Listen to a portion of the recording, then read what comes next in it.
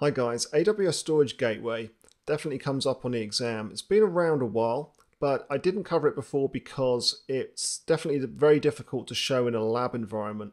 But what I wanted to do instead is to just give you some diagrams and some slides and talk through what Gateway is, because you just need a high-level understanding of Storage Gateway and the three different types of Storage Gateway so that you know when you get exam questions which type of storage gateway you should be using, or whether you should be using a storage gateway at all. So the first one is a file gateway. So with a file gateway, the storage gateway here is actually an appliance. This is a virtual appliance running on VMware or Hyper-V within the corporate data center, so an on-premises environment. And your servers on-premise, or your application servers or your clients or whatever, are connecting to the storage gateway using either the Network File System Protocol, NFS, or the Server Message Block, SMB. So one of those two file level protocols. Now, the data can then be stored in multiple storage classes in the AWS cloud. So either S3 standard, standard infrequently accessed, or one zone infrequently accessed. Files are stored as objects in S3, but they're presented as file systems within the storage gateway. Now, a local cache can provide low latency access to recently used data. So you hit the cache first, see if the data's in the cache. If not, then the data is going to be stored in S3. So the bulk of your data is stored in S3. Just a cache of the data is stored locally for low latency access.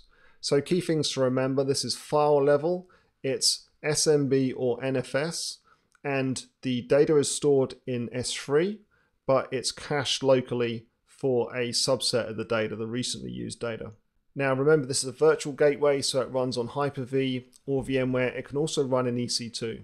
So File Gateway provides a virtual on-premises file server enabling you to store and retrieve files as objects in S3.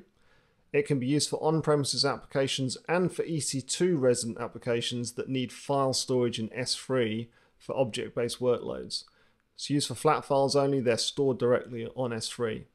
File Gateway offers SMB or NFS-based access to data in S3 with local caching. And it supports those three different tiers of or classes of S3 storage. So S3 standard, standard IA, or one zone IA. It also supports Linux clients connecting to the gateway using NFS, versions 3 and 4, and Windows clients connecting to the gateway using SMB versions 2 and 3. Maximum file size of an individual file is 5 terabytes, that's the S3 limit. We then have the volume gateway. So this is the second type. So you have the file gateway, this is the volume gateway, and next we're going to cover the tape gateway. So this is the second type of storage gateway.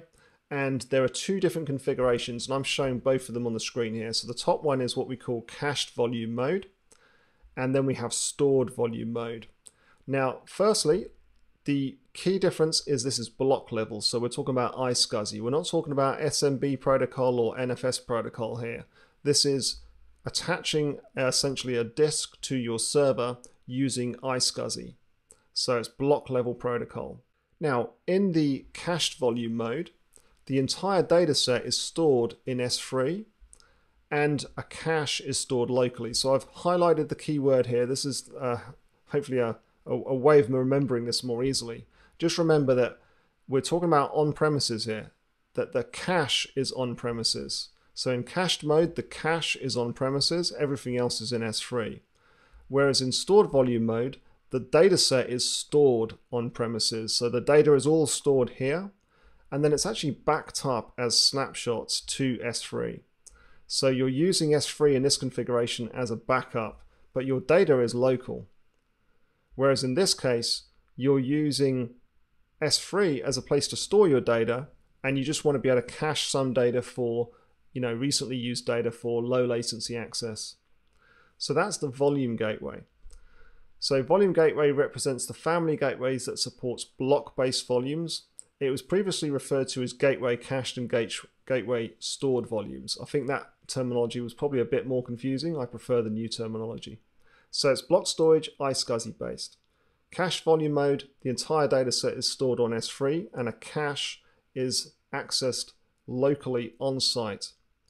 In stored volume mode, the entire data set is stored on site and asynchronously backed up to S3 as EBS point-in-time snapshots, which are incremental and compressed as always. Each volume gateway can support up to 32 volumes. In cache mode, each volume can be up to 32 terabytes for a maximum of a petabyte. I don't think you need to know those specific numbers, but in case you do. And in stored mode, each volume can be up to 16 terabytes for a maximum of 512 terabytes per data gateway. Lastly, we then have the tape gateway. So in this case, it's about having your backup servers on premise. They might be running something like Commvault or NetBackup or whatever, Veeam, one of the typical well-known backup software, and you're backing up to a virtual tape library, so a virtual tape. So AWS Storage Gateway presents that to you. The backup server can use one of many common backup applications. Now, when you're actually writing data to the tape, so the tape is mounted, the data actually goes to S3 standard. And then when you eject your tape, the data is then stored in S3 Glacier and Glacier Deep Archive. So very cost effectively. Again, it's iSCSI, so it's an iSCSI connection to the VTL library. So this is used with popular backup software. Each gateway is pre-configured with a media changer and tape drives, supported by NetBackup, Backup Exec, Veeam, and so on.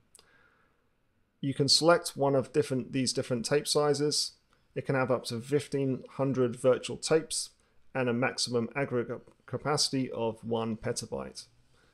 All data transferred between the gateway and storage gateway is encrypted using SSL, and all data stored by tape gateway in S3 is encrypted server-side with Amazon S3 managed encryption keys, SSE S3. Now those last 2 points about the encryption, they apply to all different types of gateway. So it's always encrypted using SSL in transfer into AWS, and it's always encrypted at rest with Amazon S3 managed encryption keys.